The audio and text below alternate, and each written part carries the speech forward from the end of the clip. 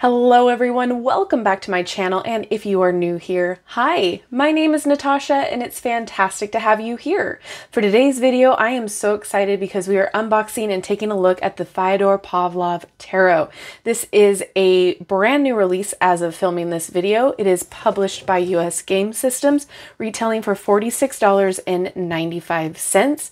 And as always, in the description box below, I will link where you can legitimately purchase this deck should you want to.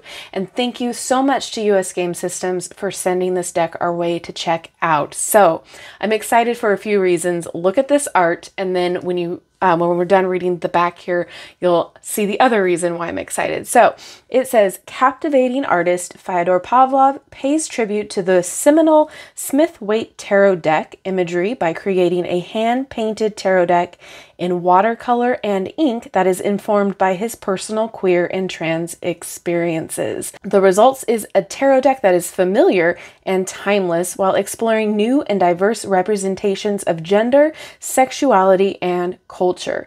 Pavlov artfully introduces queer and non-binary identities while staying true to the canonical tarot meanings.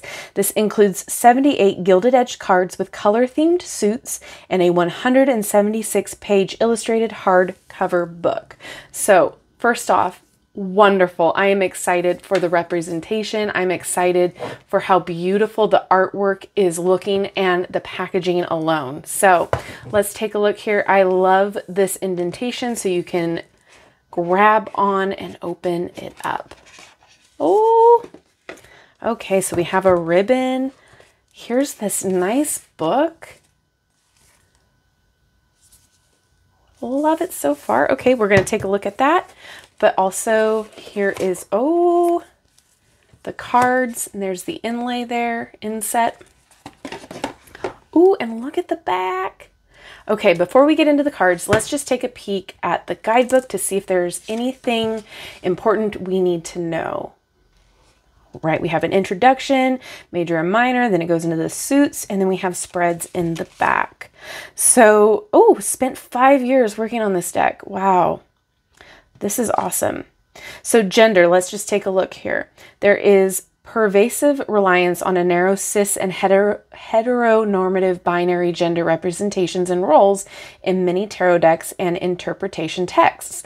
Though most people agree that archetypically masculine and feminine aspects of the card's meanings can apply to people of any gender and of any sexuality, there is still a dichotomy at work that feels untrue and incomplete to me.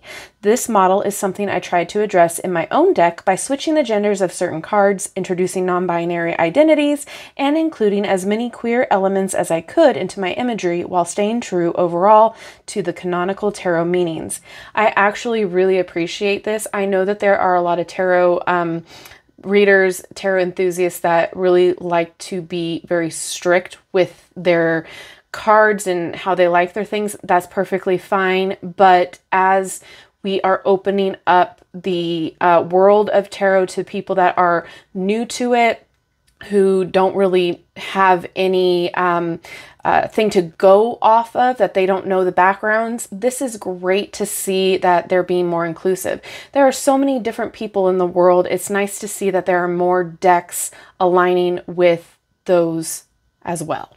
So let's see what else we have. Let's see. Gratitude. All right, and then it just goes into the meanings of the cards, which we will go through once we are done with the flip through. I do want to see the spreads here. Look at this. It is just beautifully done. Okay, so we have the classic Celtic cross, a relationship spread, and the identity spread. Interesting. Sun, Moon, and Stars, love that, and the possibilities spread. And then we have about the artist. Oh, I love that. All right, so I'm going to unwrap this and we'll get right into the flip through. All right, so here's the back. Look at how pretty that is. It's very simple but effective. You can still see the texture there. I love it. And then we, of course, have the gold foiling or gilding on the sides. Love that. And I just want to mention, it seems like it's fine with this deck, but with all card stocks or card decks that come with the gilding, just be careful when you separate them because the gilding likes to stick to each other. And also over time, the gold will flake off. It's just normal wear and tear. So let's go ahead and get into it. First, checking the cardstock. It's a little bit on the thinner side, still flexible, still snaps back. I'm not mad at it yet. We'll see how it shuffles. All right, here we go. I like the size of it too. I like this Art Nouveau style that is taking place. And it's interesting, it's a black cat instead of a dog there. That's cool.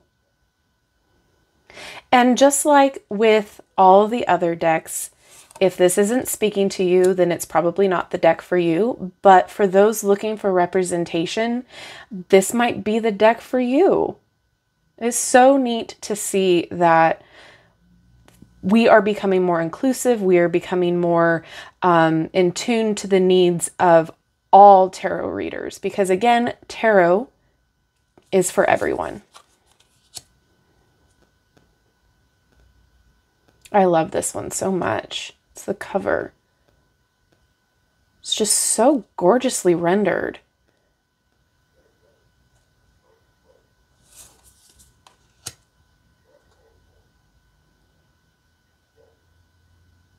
And I do like the little touches of color that we're seeing. That's really cool.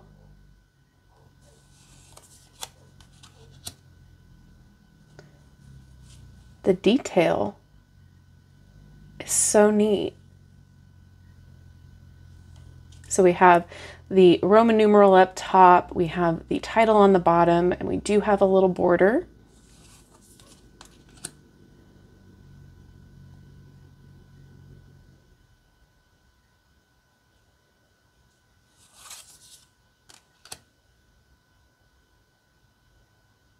That is really cool to see.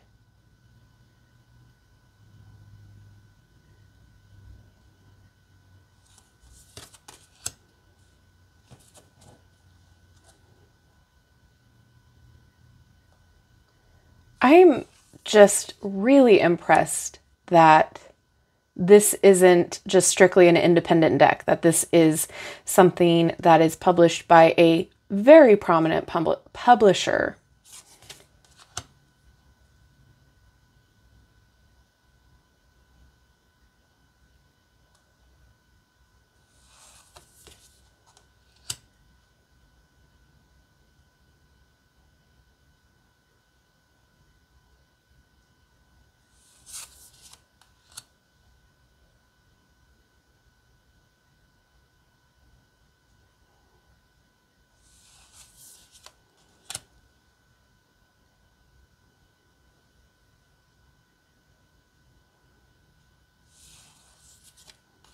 Oh, I like that.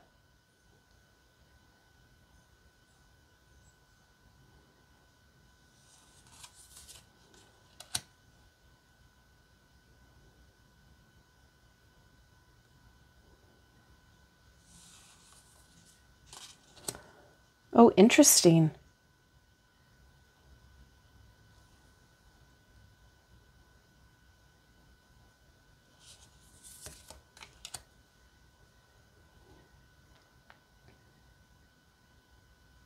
I love the addition of the waves crashing on this tower.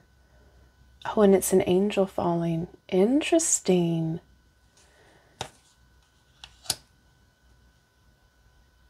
This really does feel like a passion project.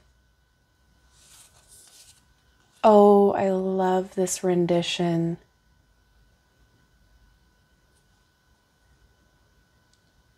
This is giving me nostalgic vibes. Oh.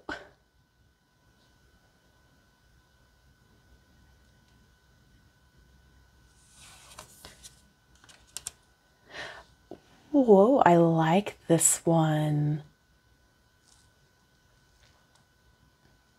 Okay, so I'm getting the flash to, you know, in the Christmas Carol, and the famous ghosts. I get what is it? The future? Is that the one that's all dark? Only the reverse with the Judgment card. Oh my gosh.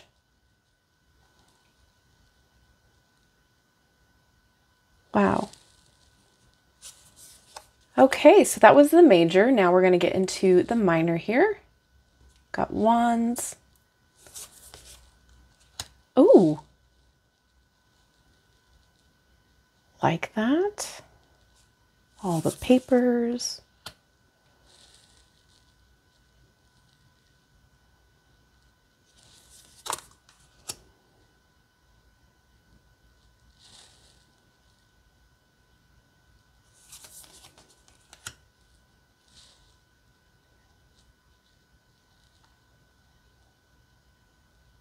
It's interesting. I like the addition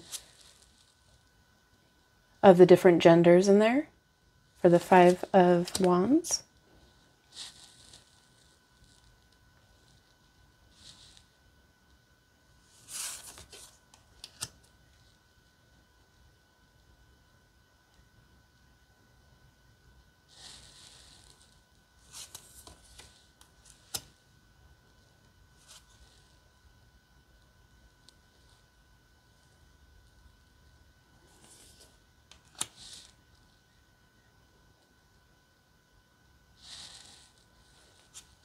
So it looks like it, for the wands, we have this almost, I want to say pea green, almost sagey color as the accent color.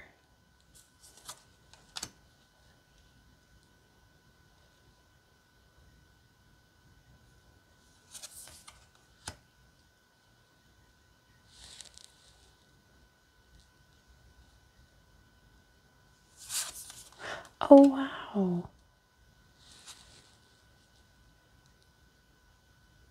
The detail is just beautiful.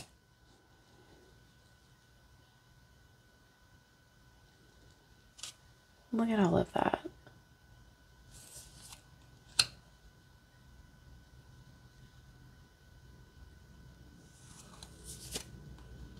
Oh.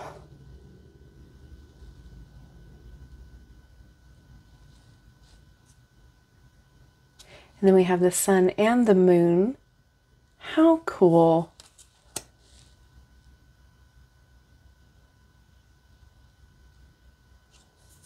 I'm thoroughly impressed. I'm enjoying this a lot.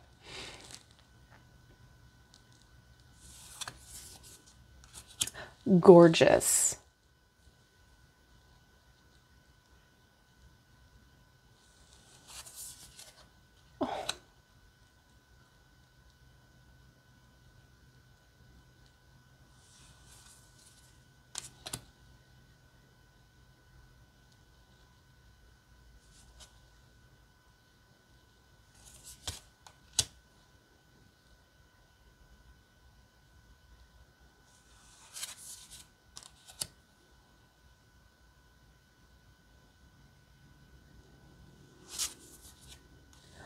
Oh.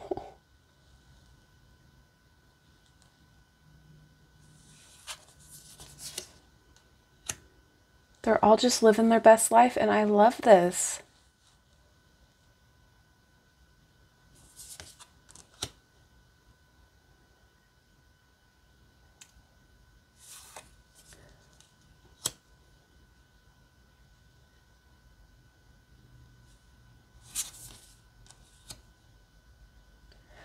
I need to get me some of those boots. I say that every time there's like a really cool looking boot, but I swear I just love boots. Now we got some red for the swords. Ooh, gruesome, but a good way. Oh.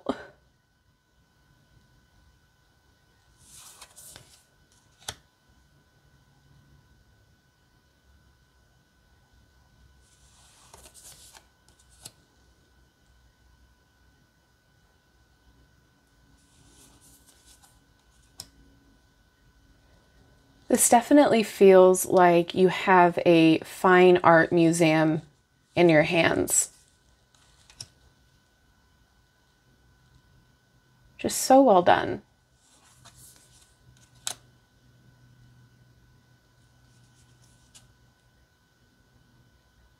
Oh, there's bats and owls. Love that. I'm excited to get into the guidebook. I'm always excited to get into the guidebook, but I definitely feel like this was such a passion project. Heart and soul into this.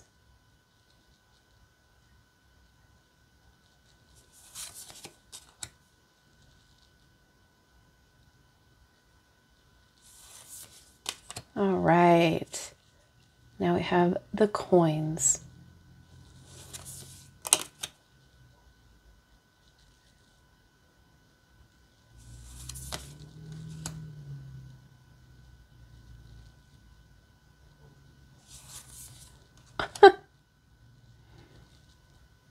That's a new version. Ah, the outfits. Just love them.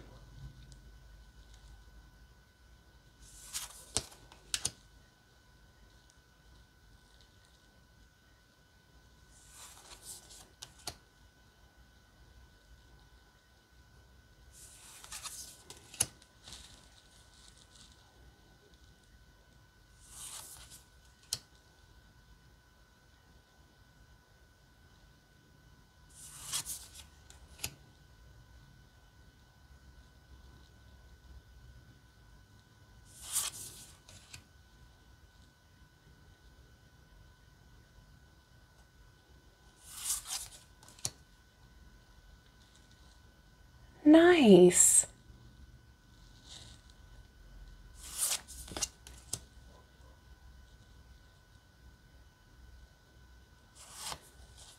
All right, well, I am blown away. Let's see how it shuffles.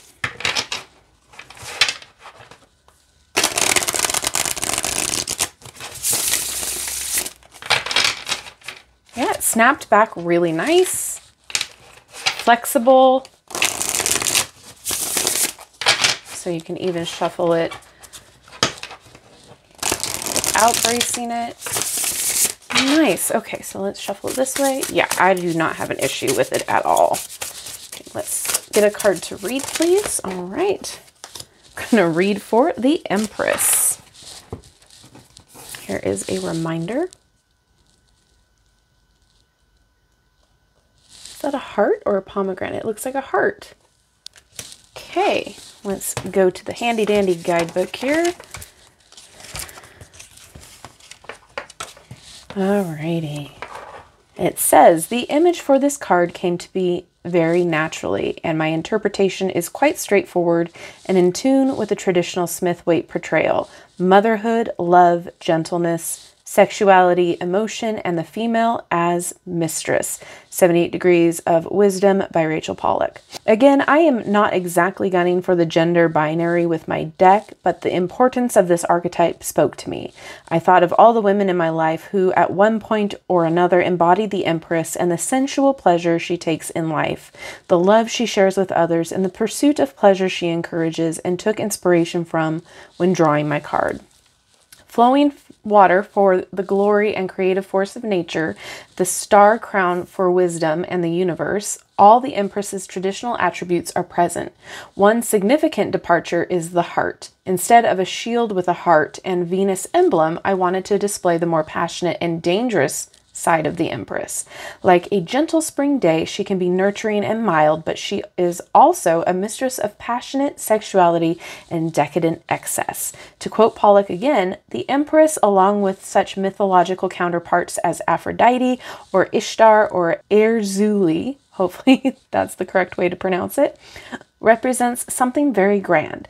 They signify the passionate approach to life. They give and take experience with uncontrolled feeling, and so she clutches and upholds the heart, that innermost symbol of our emotions.